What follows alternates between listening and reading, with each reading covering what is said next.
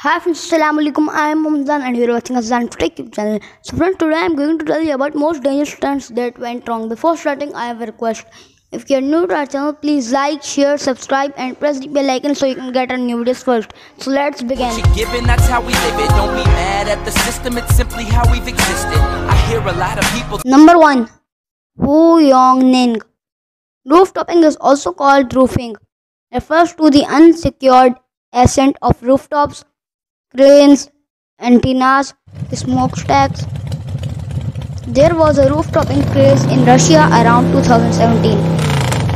Rooftoppers usually take photos or videos and panoramic photographs, either a selfie by themselves or with the help of an assistant crew from a distance. The practice of scaling skyscrapers often result in security crackdowns and arrest.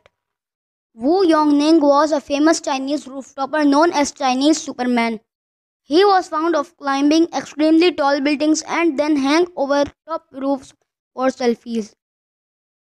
Wu Yongning, a famous Chinese rooftopper, filmed himself accidentally falling to death after doing pull-ups at the top of a 62-story skyscraper.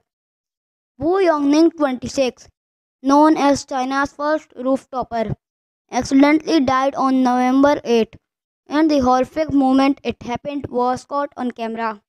Number 2. Kyle Lee Stocking. Kyle Lee Stocking was also a daredevil. His age was 22. He used to perform stunts with the rope from cliffs. In his last stunt, he was attempting to swing from a large rock arc with rope.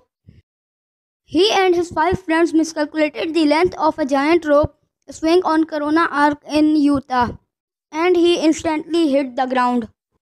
Number 3. Valery Rozov. Valery Rozov was a Russian-based jumper who became known for jumping from the world's highest summits.